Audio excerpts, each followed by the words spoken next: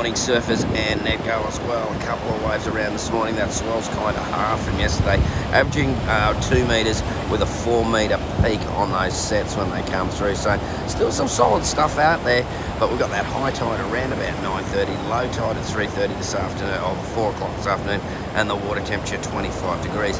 The southerly winds are kicking in already and supposed to get to 25 to 35 knots today, so it's going to get pretty windy out there.